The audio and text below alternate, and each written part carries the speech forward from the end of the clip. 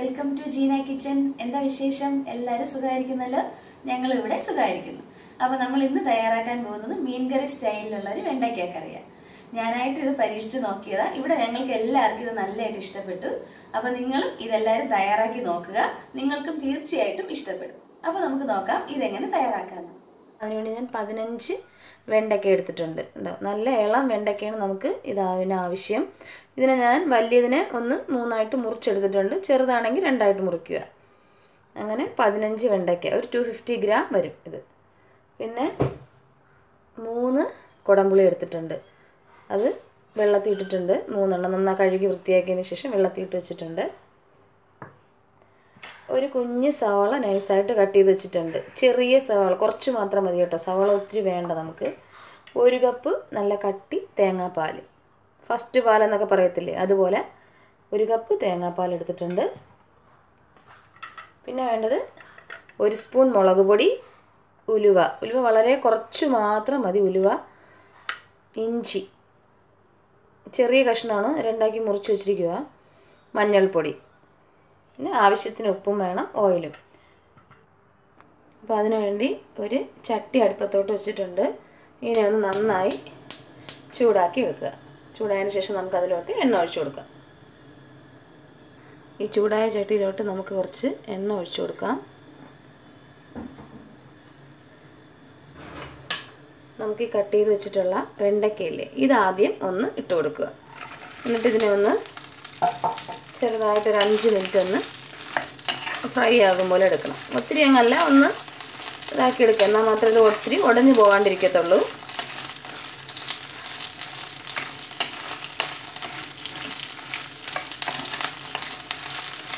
നന്നായിട്ടൊന്ന് ഇളക്കിക്കൊണ്ടിരിക്കുക, എല്ലാ സൈഡും ഒന്ന് ഇതാവുന്നവരെ.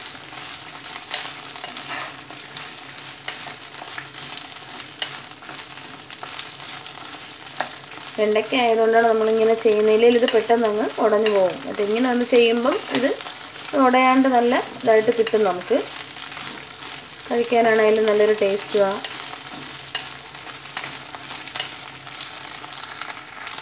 ഇതിവിടെ ഒരു 5 മിനിറ്റ് ആയിട്ടുണ്ട് കണ്ടോ. ഇനി നമുക്ക് ഇതിലോട്ട് ബാക്കിയുള്ളത് ഇട്ട് കൊടുക്കാനുണ്ട്. നമ്മൾ അരിഞ്ഞ് വെച്ചിട്ടുള്ള സവാള ഇതിലോട്ട് ചേർത്ത് കൊടുക്കുക. കുറച്ച് മാത്രം മതി കേട്ടോ സവാള, ഒത്തിരി വേണ്ട. നന്നായിട്ടൊന്ന് ചെറുതായിട്ടൊന്ന് വാടട്ടെ. നമുക്ക് ഇഞ്ചി ചതച്ചതൂടെ ഇതിലോട്ട് ഇട്ട് കൊടുക്കാറുണ്ട്.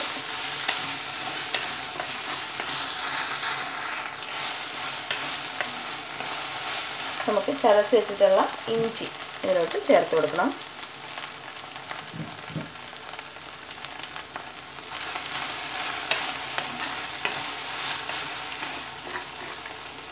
ഉള്ളി കുറച്ചൊന്ന് ഒരു വേവായിട്ട് നമുക്ക് ബാക്കിയുള്ളത് ചേർത്ത് കൊടുത്താൽ മതി. ഇല്ല പിന്നെ പുളിയെല്ലാം ഒഴിക്കുമ്പോൾ അതൊന്ന് കല്ലിച്ചതുപോലെ കിടക്കും, അതുകൊണ്ടാണ്.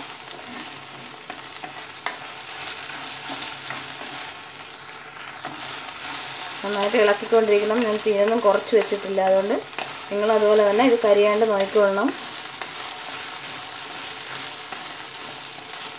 ഉള്ളി ചെറുതായി ഒന്ന് വാടി വന്നിട്ടുണ്ട്. ഇനി നമുക്കിതിലോട്ട് നമ്മൾ എടുത്ത് വെച്ചിട്ടുള്ള മഞ്ഞൾപ്പൊടി ഉണ്ടല്ലോ, 1/4 ടീസ്പൂൺ മഞ്ഞൾപ്പൊടി ഇതിലോട്ട് ചേർക്കുക. നന്നായിട്ട് മിക്സ് ചെയ്ത് കൊടുക്കണം.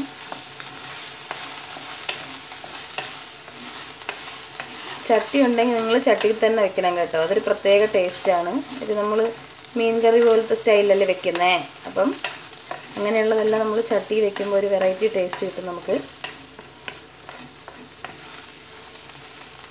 ഇതിലോട്ട് നമ്മൾ എടുത്ത് വെച്ചിട്ടുള്ള കുറച്ച് ഉലുവയില്ലേ, അത് ഇതിലോട്ട് ഇട്ട് കൊടുക്കുക.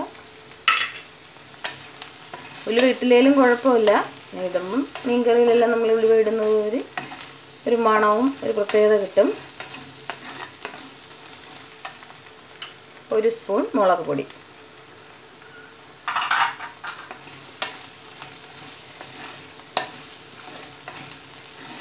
നന്നായിട്ടൊന്ന് മിക്സ് ചെയ്ത് കൊടുക്കണം.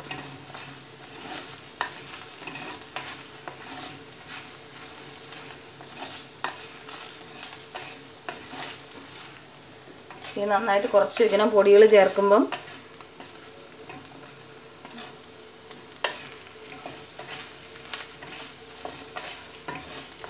ഒരു മിനിറ്റ് ഒന്ന് മിക്സാക്കി കൊടുക്കുക. ഇതിലോട്ട് ആവശ്യത്തിനുള്ള ഉപ്പ് ചേർത്ത് കൊടുക്കണം.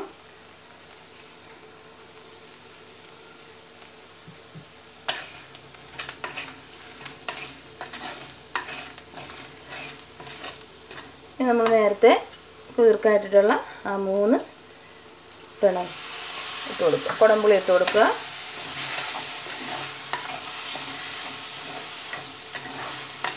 എന്നിട്ട് ഒന്ന് മിക്സാക്കുക നന്നായിട്ട്.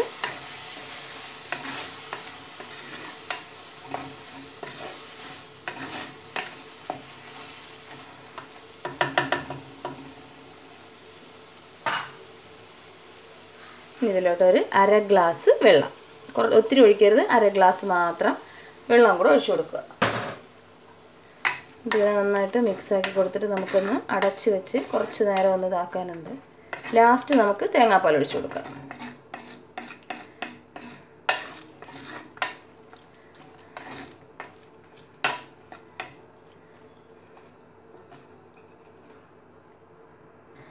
ഇതിനെ നമുക്കൊന്ന് അടച്ച് വയ്ക്കാം. ഒരു 5 മിനിറ്റ് മതി കേട്ടോ. ഇത് പെട്ടെന്ന് ഓൾറെഡി നമ്മൾ വെണ്ടയ്ക്കെല്ലാം ഫ്രൈ ആക്കി അത് ഓൾറെഡി വെന്തിട്ടുണ്ട്. അപ്പോൾ ഒരു 5 മിനിറ്റ് കൊണ്ട് തന്നെ ഇത് പെട്ടെന്ന് റെഡിയാവും. ഫാസ്റ്റായിട്ട് നമുക്ക് തയ്യാറാക്കി എടുക്കാം. ചോറിൻ്റെ കൂടെ വേറെ ഒരു കറി ഇല്ലെങ്കിലും നല്ല ടേസ്റ്റ് ആയത് കഴിക്കാൻ. ഇതിവിടെ നന്നായി തിളച്ച് ഇതായിട്ടുണ്ട്. കുറച്ചൊന്ന് ആ വെള്ളം ഒന്ന് ചെറുതായി ഒന്ന് വറ്റിയതുപോലെ ആയിട്ടുണ്ട്. ഇനി നമുക്ക് ഇതിലോട്ട് നമ്മൾ എടുത്ത് വെച്ചിട്ടുള്ള 1 കപ്പ് തേങ്ങാപ്പാൽ ഇതിലോട്ട് ചേർത്ത് കൊടുക്കുക.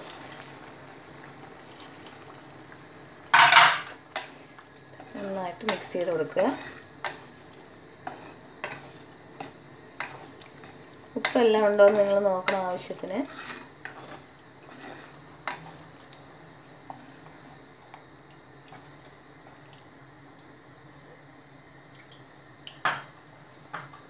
കുറച്ച് ഉപ്പ് കൂടെ ഒന്ന് ചേർത്ത് കൊടുക്കണം.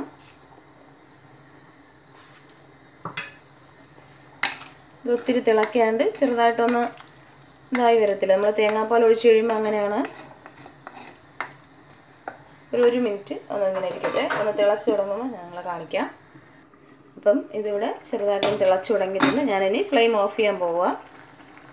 ഓഫാക്കിയിട്ട് നമുക്കിത് 1 മിനിറ്റ് കൂടെ ഒന്ന് അടച്ച് വയ്ക്കാം. അപ്പോഴേക്കും നന്നായിട്ട് ഇതിലുള്ള മിക്സ് എല്ലാം ഇതിലോട്ട് പിടിക്കും. ഇതിവിടെ ചെറുതായി ഒന്ന് ഇതായിട്ടുണ്ട്. ഇനി നമുക്കിതിലോട്ട് കുറച്ച് കറിവേപ്പില അതിൻ്റെ പുറത്തിട്ട് കൊടുക്കുക. ഉണ്ടെങ്കിൽ മാത്രം ഇട്ട് കൊടുക്കുക. പക്ഷേ ഇങ്ങനെ ഇടുമ്പം വേറൊരു പ്രത്യേക ഒരു ടേസ്റ്റാണ്. കറിവേപ്പില നല്ലൊരു പച്ച ഒരു പ്രത്യേക മണം ഇതിലോട്ട് കിട്ടും. ഈ കറി നിങ്ങളെപ്പോഴും തലേദിവസം വൈകിട്ട് ഉണ്ടാക്കി വയ്ക്കുകയാണെങ്കിൽ ഉച്ചയ്ക്ക് വെറൈറ്റി ഒരു നല്ലൊരു ടേസ്റ്റാണ്. നന്നായിട്ട് തണുത്ത് കഴിയുമ്പോഴാണ് ഇതിൻ്റെ ടേസ്റ്റ്, യഥാർത്ഥ ടേസ്റ്റ് നമുക്ക് മനസ്സിലാവുന്നത്. അപ്പം നമ്മുടെ അടിപൊളി ടേസ്റ്റി ആയിട്ടുള്ള വെണ്ടയ്ക്ക വെച്ചിട്ടുള്ള കറി ഇവിടെ തയ്യാറായി കഴിഞ്ഞു. കണ്ടോ, നല്ല എളുപ്പം നമുക്ക് തയ്യാറാക്കി എടുക്കാൻ. ചോറിൻ്റെ കൂടെ വേറെ ഒരു കറി ഇല്ലെങ്കിലും കഴിക്കാൻ നല്ല ടേസ്റ്റാണ്. അപ്പോൾ നിങ്ങളെല്ലാവരും ഇത് തയ്യാറാക്കി നോക്കുക. ഈ വീഡിയോ ഇഷ്ടപ്പെട്ടാൽ ലൈക്കും ഷെയറും സബ്സ്ക്രൈബും ചെയ്യണം. Thank you for watching Jeena kitchen.